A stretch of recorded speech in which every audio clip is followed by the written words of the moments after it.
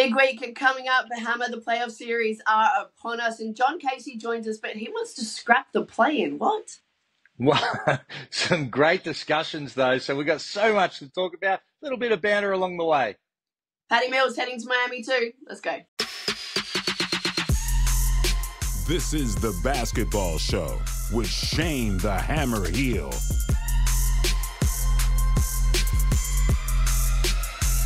What they gonna say next? Well, we talked about this at the top of the show, Hammer, but the great man, Brian Goorjian, back in the NBL coaching the Sydney Kings next season. What were your first thoughts when you heard the news? Well, it's not a surprise. We'd spoken about it maybe a month ago, Jojo, that this was probably going to be a perfect fit for the club and for Brian Goorjian. I mean, the club had to save face. The culturally amongst the NBL this year, it was poor. They were poorly perceived. Fans wanted to change. Players wanted to change. So they went after the GOAT and they got it done. And I think this is the perfect scenario for Brian Goorjian. He's the master of taking clubs and teams that have underachieved with a poor culture and being able to turn it around really, really quickly. He would have got paid handsomely like he should have. He would have demanded a huge budget. So expect to see some big signings next year because Gorge wouldn't have gone there unless he had prepared them to put their hands in their pocket to pay big for next year. There's a little bit of unrest reported among the group. Angus Glover, Geordie Hunter, Jonah Bolden, those guys weren't particularly happy. So we hear. What does this mean for them? Does this potentially change their mind and they reconsider staying with the Kings? Well, I think so. I mean, their agents will have already been testing the market and they know what they can get elsewhere. But as far as a role goes, it's pretty attractive playing for the national coach, for the Boomers coach. If somebody like Brian Goorjian says to Glover, you are the style of player that I love. I've had success with in the past. I know I can play you. I know what sort of role you'll have and what sort of impact you have. Well, then that's pretty attractive for somebody like Glover that's won past championships with the Kings. I think the other thing is Goorjian will change the culture. He won't want owners or people speaking out of school. He won't want people making outlandish statements about other teams and other players around the league or putting them down. Brian Goorjian, I've been the captain of a championship team for him. He is so against anybody saying anything negative to any other clubs or any other people or having opinions. So it'll be interesting to see how that goes. But, I think Hunter would be another good piece for him. And I think those guys under a great coach and with those sort of changes would probably want to stay. If you're Xavier Cooks, are you back in the NBL next season? No doubt. He's going to have another huge price tag on his, what he's been able to do in Asia. And I think that Goorjian will really push for that. And I think if you're Cooks, you want to come back and play for the national coach. He wants to be able to play at the Olympics and be, one of those players that's in the team every year. And, whilst there's never any guarantees, the national coach, once you get recruited and you get to see them on a day-to-day basis, it's the sort of thing that just goes. And he'll be on that team and he's going to get paid big bucks. Don't worry about that to come home. I wanted to ask you what the Breakers look like next season, Hammer, because in terms of contracted players, they have Finn Delaney and Dane Pinot, and that is it. So if you are Modi Mayor, if you are the Breakers, do you want to bring back that full trio of imports? Are you bringing back Will McDowell-White if you can? What are you thinking? Well, I think McDowell-White, he's got to be the focal point. They have to get him done. I think, he had a tough season because of injuries, but I think his upside is enormous. They've got to try and get both imports signed. We know that Lamb's going to be out for probably a year, which takes him out for the season. But the other two, and they've had a history of being able to sign really good imports. And then obviously they'll get to the table and see who the best New Zealand players are around and who are the best free agents to be able to complement this team. But they've done a good job the last few years of being able to recruit talent. Yeah, get the feeling that they will bounce back next season. We're going to talk about the WNBL Perth through to the grand final series. Now, when we were previewing this series, you did say that they were a bit of a smoky and they went and got it done. Yep, I thought they were a chance, and they certainly showed their class against Townsville, and they won hands down.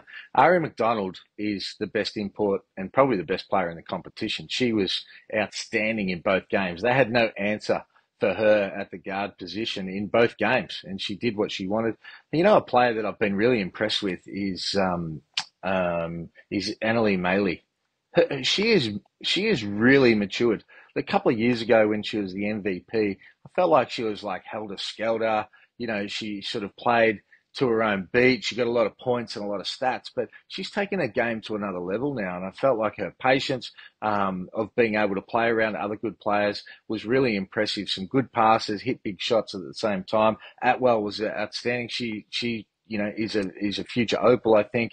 And they're big girl Porter. So I think they're the favourites to win the whole thing. I don't care who wins out of the Melbourne teams. I think that Perth can win the championship from here. Well, let's see what happens. You alluded to it just then, though. We're not ignoring the other series. At the time of recording, that game is actually being played this evening. So next week we will know who is in that grand final series, whether it be the Boomers or Southside. Paddy Mills. He's heading to my team, the Miami Heat. I really liked this when I saw it, Hammer. Obviously, he's basically been stashed for the best part of this season. Hasn't had that many opportunities. And my first thought was that Coach Spo is the kind of person who rewards those gritty, hard-working players. So there's hope for Paddy that we might actually see him and he could fit in really well there. Well, there's no doubt he fits in culturally. I think everything that the Miami Heat stand for, so does Paddy Mills. So I think he'll play a perfect role there. It'll just be how many opportunities he gets. And I think that'll happen when you're playing in a series, that his number will get called and you'd have to think that he's going to be ready. But if I put my Boomers hat on, I would have rather seen him in Europe. I feel like if he had gone to Europe and he would have been a guy that's starting, the pressure's on him to be able to play game in, game out against much tougher defense it is in the EuroLeague than it is in the NBA, then I think that would have got him hardened and really ready to play a similar sort of role to what he will with the Boomers. So selfishly, I would have liked to have seen that, but well done to him being able to join a great organisation. 5. Time now for Hoops Highlights, thanks to Boost Mobile, starting with a Warriors annihilation. That's special. That lets you know where your team is. Wow! A mammoth hammer there from Brown off the delivery from White. 4. Wolves dominating early. Lob. Gobert! The flush! Back to Rudy's role here. Daniel Tice showing up. Norman Powell. 3. The determined group led by Anthony Simons cuffs it with a left hand, a ferocious dunk, and a foul. Anthony Simons taking on the big man Rudy Gobert, and he gets it done. 2. Bancaro. Under 5 to play. Second quarter. Big time crossover move and slam dunk.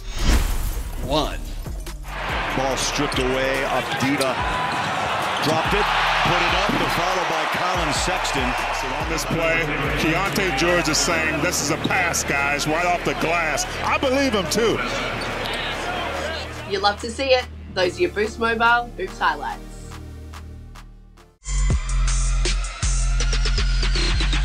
All right, time for Points Made with Hoops Guru John Casey. Casey, you were down in Wollongong for the play-in between the Hawks and Breakers, so saw firsthand the impact that J-Rob had on that team. He came up clutch. What did you make of that performance?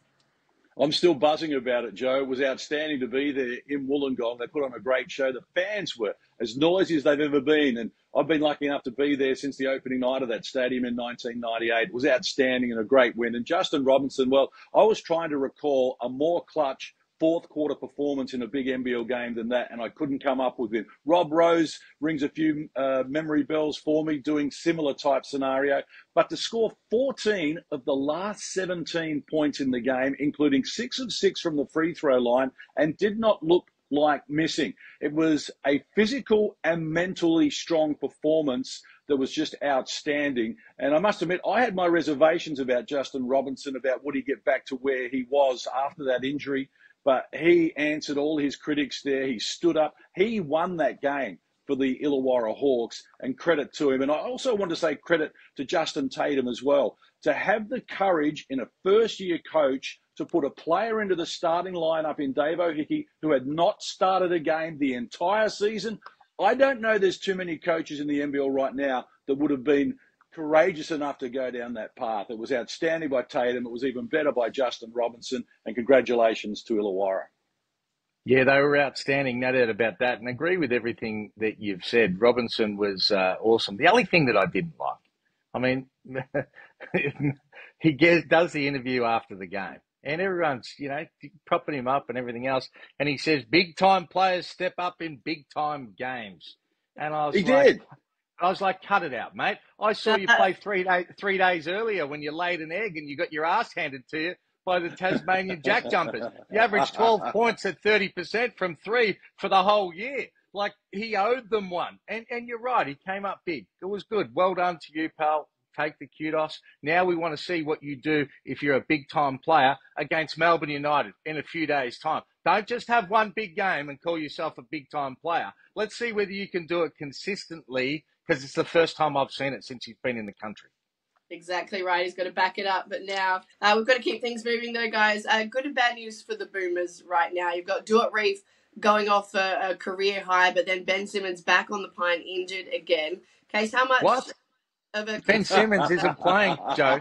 Ben Simmons isn't playing. I read a quote the other day where Ben Simmons said something like, I'm going to give everything I've got to this team.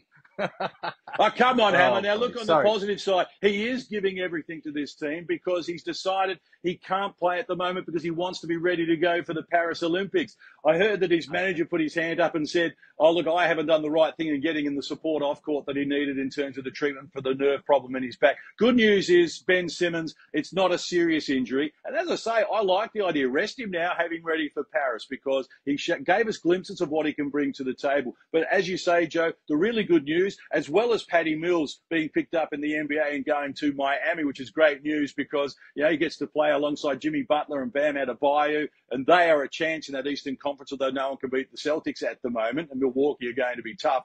But Duop Reath, what he is doing in the NBA is just incredible, and I'm so happy for him. Career high 26 yesterday, and he hit 5 of 6 threes in that game. He's top 10 in the competition in rookies in three-point shooting at the moment. He's just having a great season. I don't know if it's going to translate into the FIBA game, though. That's the only thing. What he does there in the NBA, we don't want him doing that for Australia at the Paris Olympics. Well, he can knock down 5 or 6 threes every game if he wants, but we need interior presence. And I don't know. Look, this is where people get confused. The difference between the style of the NBA and the style of a FIBA game are completely different. So while it's great that Duop Reath is in terrific form at the moment for Portland, it's not necessarily going to translate into 25 and 26 a game when we get to Paris at the Olympics in 145 days' time. No, it won't, Case. But what it will do is you'll have a starting centre that plays with the sort of confidence that he's played against the best players in the world and knows that he can get it done. He'll be a far better player than what he was at the last World Cup. Don't make no mistake about that. And what I think this story of Reath shows to a lot of players is that you can get cut from one team and it might not be the right fit, but you might be perfect for another team. And you just because you get cut from the NBA doesn't mean you're not an NBA player in the right circumstances. We know it's so much about timing and opportunity, and he's been able to take this one with both hands, and it is certainly great to see. It is. You put it in the basket of things that you love to see. Case, thanks so much for joining us again this week, and we'll chat to you over the course of the playoff series. Absolute pleasure again. Congratulations to the Hawks, but I'm telling you, Melbourne United are sweeping them straight out of the equation. And the other semi-final, Perth Tassie, that's 50-50. Don't know which way that one's going to fall, but if you want to pin me down to a selection, I'm going with the Jack Jumpers in a sweep. Hammer, the playoff series are here. The Illawarra Hawks, who would have thought they would be booking a date in the Final Four with Melbourne United? Obviously, that clutch win over the Breakers. Credit to the entire organisation for getting themselves there. Now they have their biggest test, though, right? They've been swept by United this season. Is there a world where you can see them really competing and threatening United for a grand final spot? Well, I mean, first of all, Joe, I agree with everything you're saying about the way Justin Tatum and the club has been able to turn around their fortunes. Well done to them. But this is where it ends.